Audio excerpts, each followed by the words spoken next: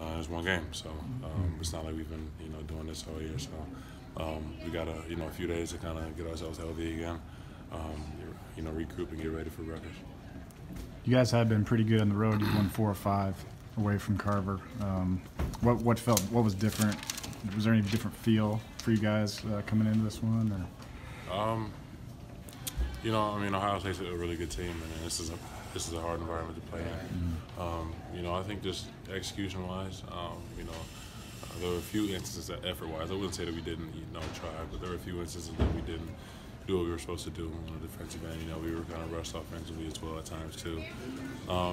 Stuff just wasn't, we weren't ourselves today, I don't think. So, like I said, it's nothing. I don't think we'll lose sleep over this one. Obviously, the outcome was what we wanted it to be, but another thing that we can learn from and get better. 21-7, 3 games left, so we're still in a good position to close out the regular season strong. Yeah. You guys had moments. You're up 7-0 right out of the gate, right. 31-25, I think, after one run. Did you feel like you had control of this at some points?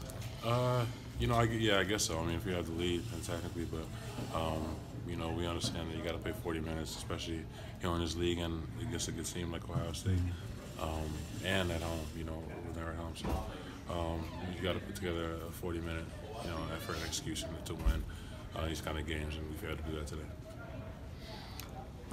Thank you. Are you okay? When Coach gets teased, and just same question I asked Macy, but just to kind of have, what are you guys' thoughts when that happens?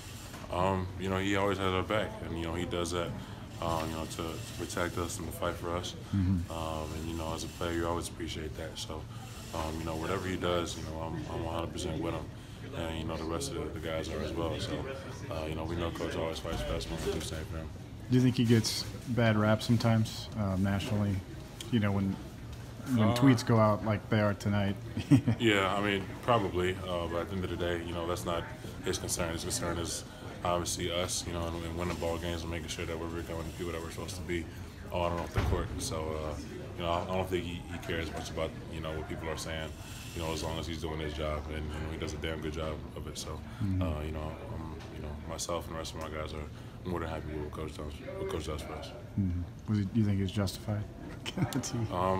Yeah, like you said, we can't get fined, so yeah, definitely. I think he picks and chooses his time, wisely. He obviously knows what he's doing. He's been doing this forever. So, like I said, I'm with him 100%.